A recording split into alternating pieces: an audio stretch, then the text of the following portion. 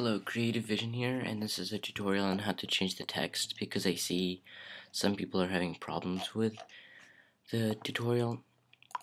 So I'll just open the file that I was using and change the thing so it will render out faster. And as you can see, you can easily change the text. I don't know why some people have problems with it. Let's make it Bob is cool. And you can see that it's normal. And when you move in the timeline, it's all normal too. So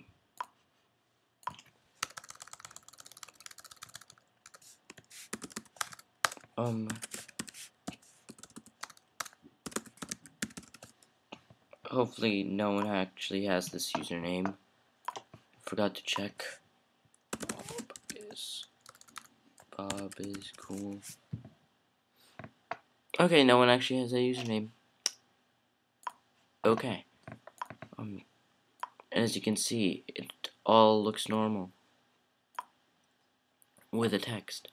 The second thing that some people can do is actually change the text, which was probably they were in the basics tab, and you would have to go over here and click on object. Then you get to change the text box thing appears. Yeah, that's pretty much all you need to know. And oh yeah, the exporting, you have to change from current frame to all frames. From JPEG to QuickTime Movie if you're on a Mac, and if you're on Windows, you have to choose AVI. It should be at the bottom too.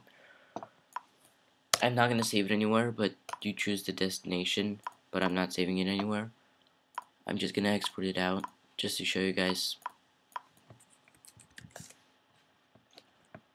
And I'll make it lower quality. Okay.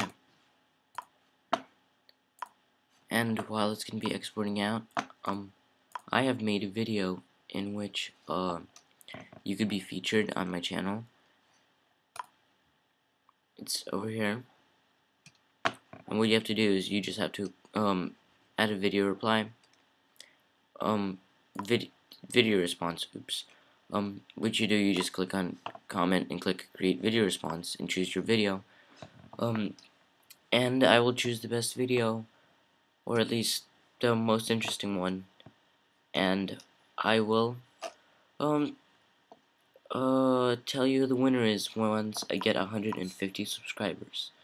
And right now I only have 48, oops. So yeah, and looks like this thing is almost done.